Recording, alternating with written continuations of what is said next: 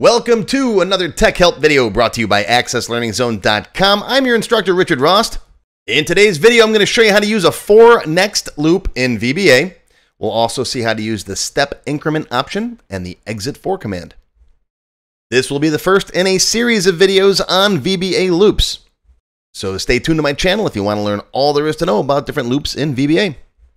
Of course, this is a developer lesson, so if you've never done any programming in VBA before, go watch this video first. It teaches you everything you need to know in about 20 minutes. And if you've never used a variable before, go watch this video. These are very important for loops. These are free videos. They're on my website. They're on my YouTube channel. Go watch them and come on back. I'll wait for you. Okay, so the for next loop is the most basic, simplest loop you can do in VBA. This is good if you know exactly how many times you want the loop to repeat. And it's basically looks like this. For counter equals start to end, some code here, and then next. So for example, if you want the loop to run 10 times, it's for x equals 1 to 10, and it will count up 1, 2, 3, 4, 5, 6, whatever. Do some stuff, and then next, and it'll repeat that many times. You can optionally specify a step increment, and that will have the counter add that much to its value.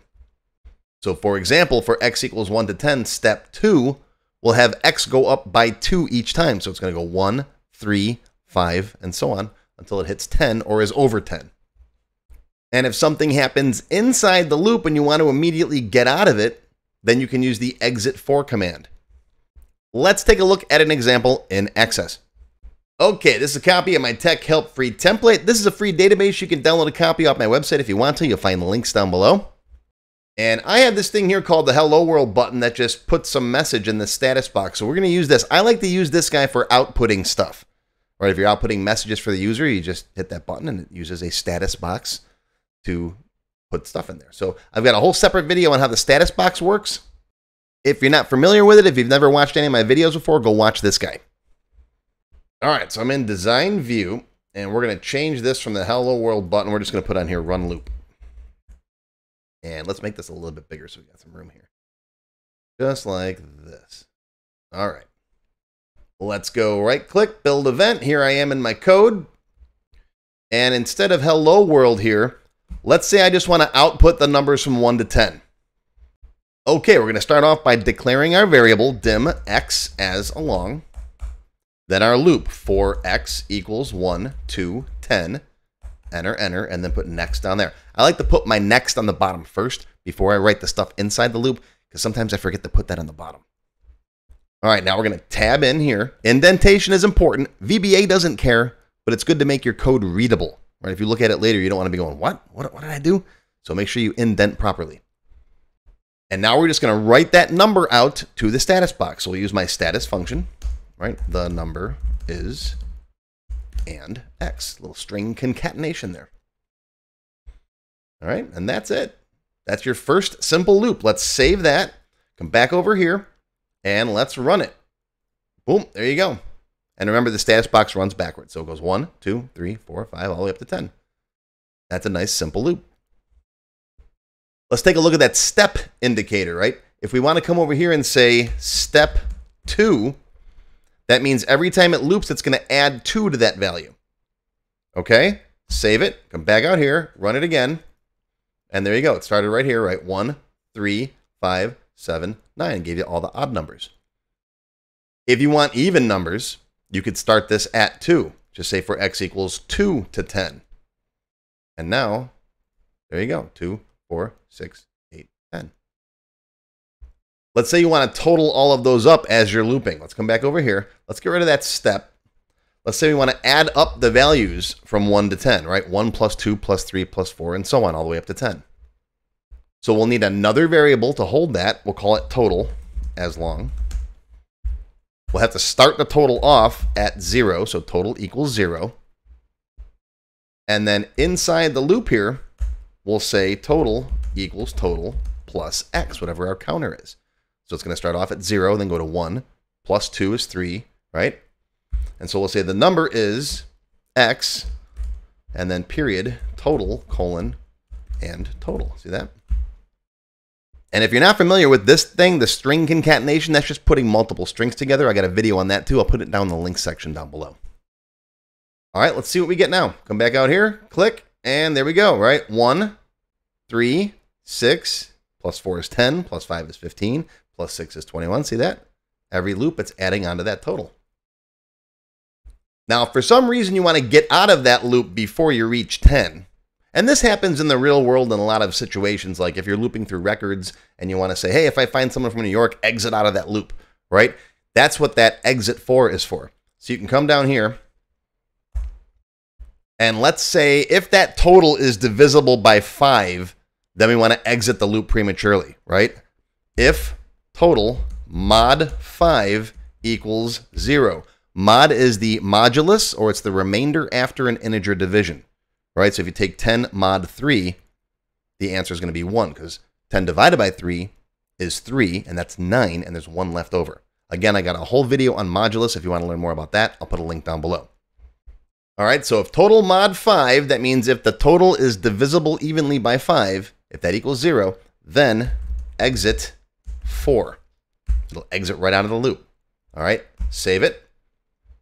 And I'm going to come up here and say status box equals blank before the loop starts. That way it clears the box every time we click the button. So we don't got to guess where it started every time, right? All right, ready? Click. And look at that. It was counting up. It's on its way from 1 to 10, and then it hit 10 as a total. And that is divisible by 5, right? So it exited the loop. And that's how you get out of a for loop.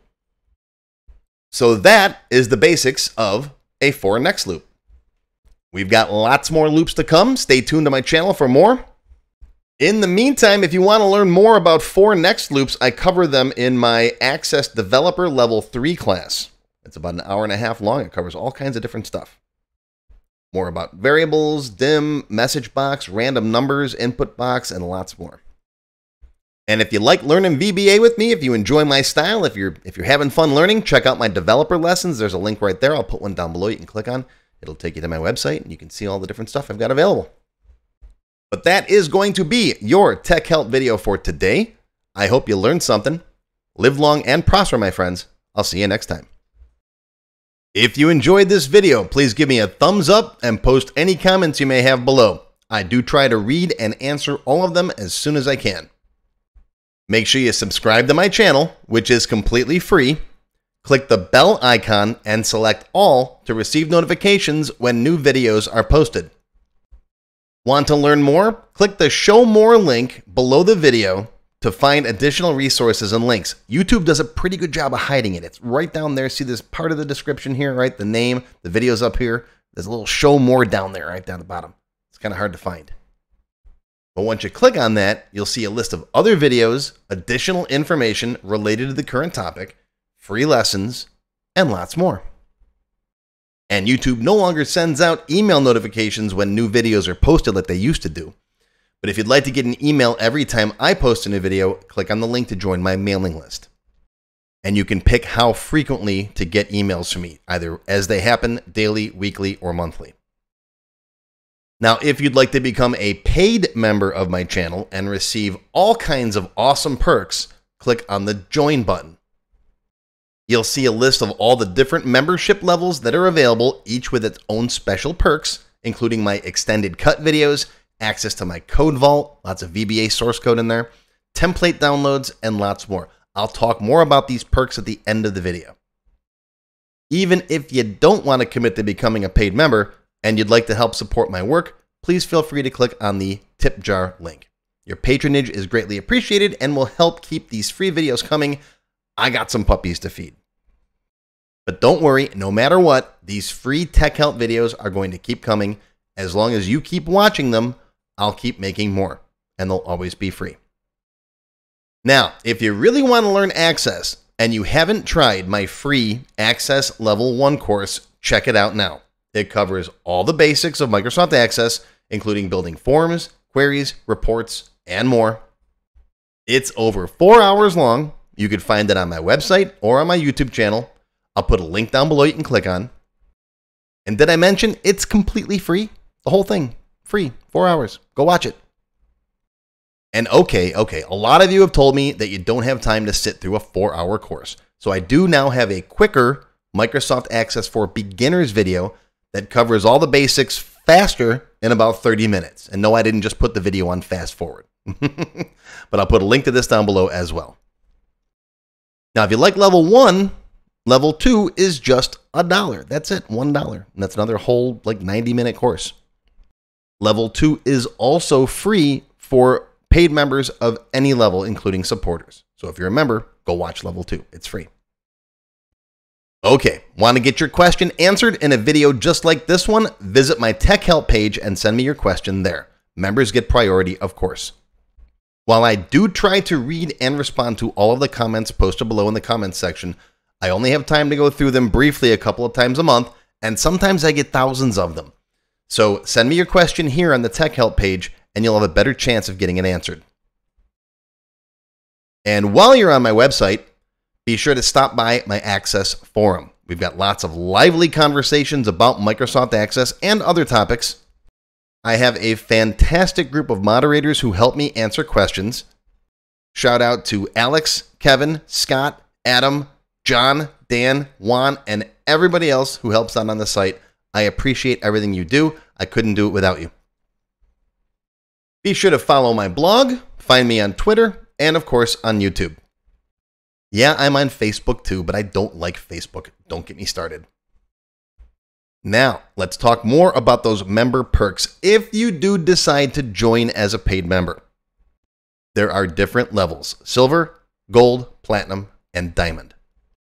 Silver members and up get access to all of my extended cut tech help videos, one free beginner class every month, and some other perks. Gold members get all the previous perks, plus access to download the sample databases that I build in my tech help videos, plus access to my code vault where I keep tons of different functions that I use, the code that I build in most of the videos. You'll also get higher priority if you do submit any tech help questions. Now, answers are never guaranteed, but you do go higher in the list for me to read them. And if I like your question, you got a good chance of it being answered. You'll also get one free expert level class each month after you've finished the beginner series.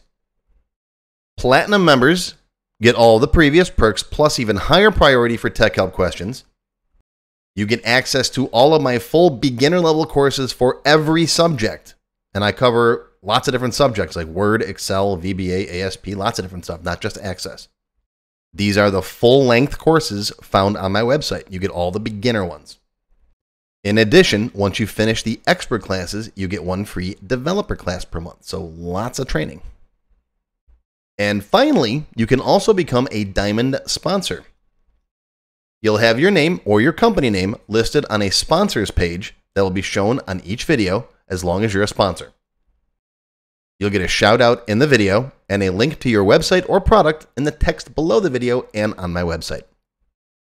So that's it. Once again, my name is Richard Rost. Thank you for watching this video brought to you by accesslearningzone.com. I hope you enjoyed. I hope you learned something today. Live long and prosper, my friends. I'll see you again soon.